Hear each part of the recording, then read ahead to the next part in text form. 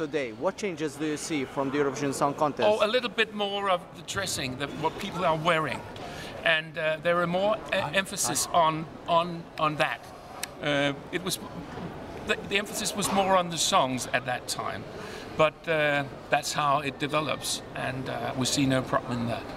A lot of journalists said that there is a positive shock from the qualifiers that made it to the final this year. No Turkey, no Armenia, who got used to be in the final. How do you see in this perspective? Well, of course we're sorry that we can't be there. Anyone, we would like everybody to win, but we can't.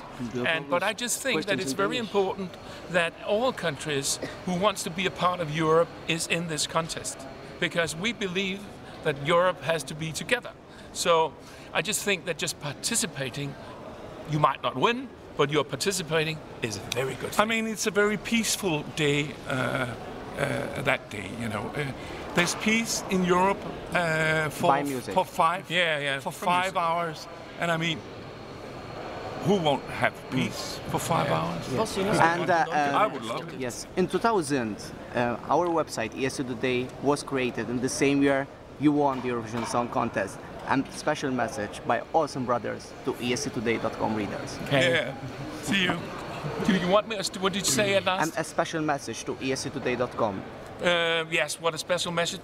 We love the Eurovision, and we hope that it'll make Europe a better place for all of us to live in. Thank you. Peace and love.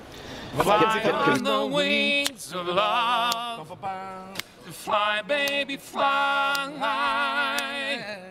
Reaching the stars above.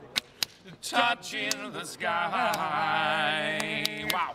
Great. If you just fly. Thank you.